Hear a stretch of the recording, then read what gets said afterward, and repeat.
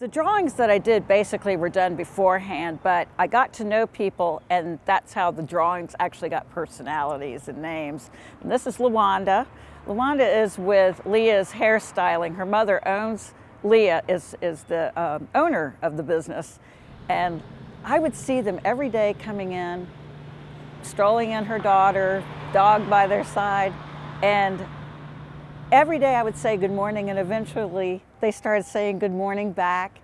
And then we would talk more, and we got to know each other by asking questions. And then she did something just incredibly kind one day.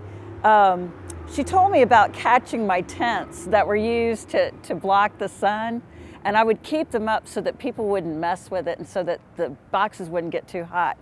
And the wind had picked it up, and Lawanda chased after it and got it, and I thought that was just one of the kindest things. It seemed like as the days went by, I just talked to her more and more and more.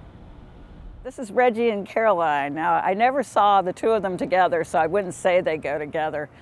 But Reggie I met when I was painting the sidewalk, and then he came back around for this project. And he would never wear overalls. He would die if he saw this, knowing that I had put overalls on him, but that's the way this farmer was going to be. He works around town. He's kind of a fixture of the area. A lot of people seem to know him. He's so jolly and so friendly that he became one of the people that I painted. Caroline didn't get her name till the end, very, very end, but she came by. She works over at Champs, and I think she's their accounting person. Every time that she walked by, she took a moment to say hi to me and just speak kind, and I really, really appreciated that.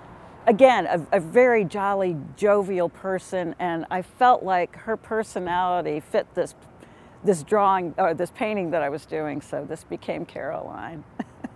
This is Eddie. Eddie, well, let me start with, I knew that I was going to do a person with a prosthetic leg, and I had done some drawings, but then I was coming very, very early in the morning during the summertime, and I would see this guy parked at the far end of the farmer's market, and I noticed he had a prosthetic leg. And I watched him because I had to figure out if this was going to work.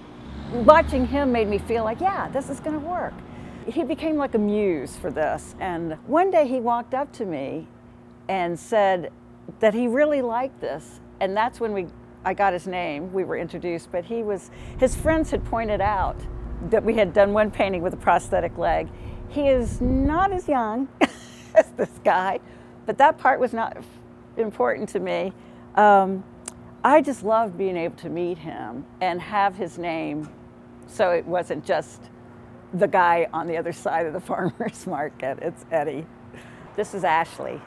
Ashley works over at 7-Eleven. Before I started working on the boxes, when I was painting the sidewalk for the town, she gave me ices, which was really sweet. And it was so hot out here, she gave me water. But Ashley also just became another sweet, jovial picture of innocence and just the right attitude for the dancing kid. I was glad that I got Ashley's name eventually so that I could have the name for this child as well. She said she hated yellow boots. I said, that's too bad. They're staying on. But her personality definitely fit this particular piece. This cat has no name, but this cat belongs to the 2-year-old daughter of the people that own Itigo Coffee. I have to really practice on that. So they let me come in whenever I needed to, and I really appreciated their hospitality and allowing me to use their bathroom when I needed it out here. And so at the very end, I would see them walk with their daughter throughout the day.